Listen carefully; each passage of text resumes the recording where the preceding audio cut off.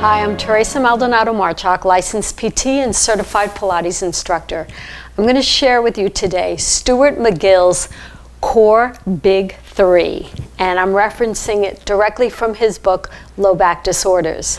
For the beginner curl up, you're going to begin with your hands underneath the small of your back, and you're going to lengthen one leg down below you. The hands are there to monitor the pressure under your back. It should remain the same. Take an inhale, and on the exhale, you're going to float your head off of an imaginary bathroom scale, taking it from 12 pounds to 0, without changing anything in the low back. Just good core engagement. Breathing in and out. You'll hold that for 6 to 8 seconds, come down, and do the same thing on the other side. The next exercise in McGill's Big 3 is the side bridge.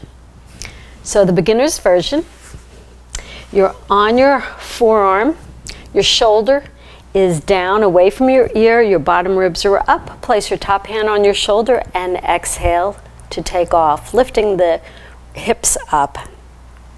Keep your head on your spine and just breathe continually and smoothly. And then lower down, and of course you would do the other side. For the intermediate version, you would lengthen your legs and stagger them one in front of the other and press up, maintaining that good alignment in your spine, not letting the hips sag or the ribs sag. And then you would just pivot to the other side and stay there, maintaining good breath, alignment, and precision. The final exercise we're going to do in McGill's Big 3 is the bird dog. I'm first going to show you the beginner version, then the intermediate version. Come on to hands and knees.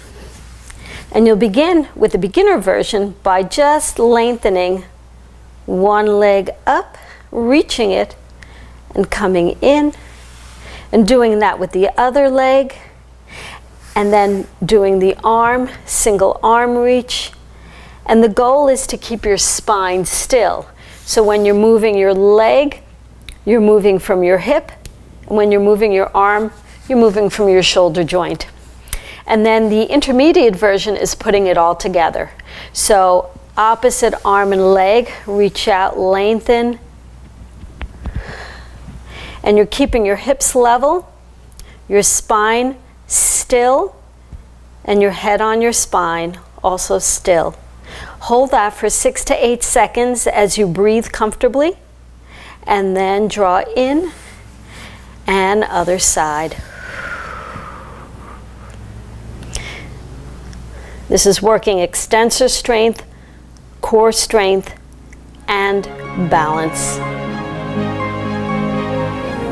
I hope you enjoyed that. Thank you.